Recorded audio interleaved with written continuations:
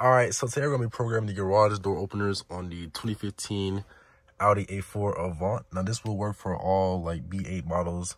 So, probably from 2013 all the way up to even the later models. So, this should help you out. First thing you want to do is grab your key, put it into the ignition, and don't start the car, just turn the electronics on.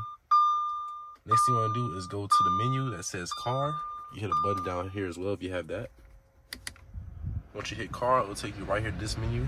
Once you're at this menu, you can hit the car systems button. So click right here. And then from car systems, you can hit the vehicle settings, the first button to the left, and then go down to garage door opener. Now the first thing you want to do, this is a new car that you bought or a used car. You can go ahead and clear the program settings first. That'll clear all the original garage door codes. Okay. Now we can program our first button. So go to program garage door opener. And we click on the button that we want to program. So I'm going to program button 1. And now correlate to this button right here. And as you see, the light is flashing, which means it's ready to program. So all you want to do is take your garage door opener right here, go in front of the car, and you're going to hold down the garage you want to program. So I'm going to click this one right here. I'm going to hold it in front of the car for a couple of seconds. When I come back in, it should be programmed and ready to go.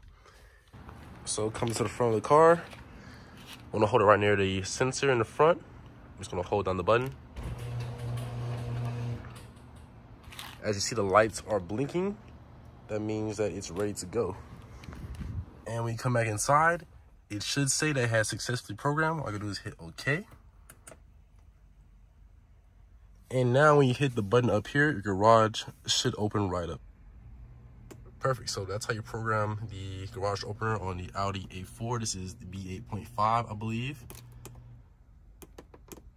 And you do the same thing with all of the buttons on here. So just go back through the menu and program all up to 3 buttons. And that's it. It's that simple. Thanks for watching.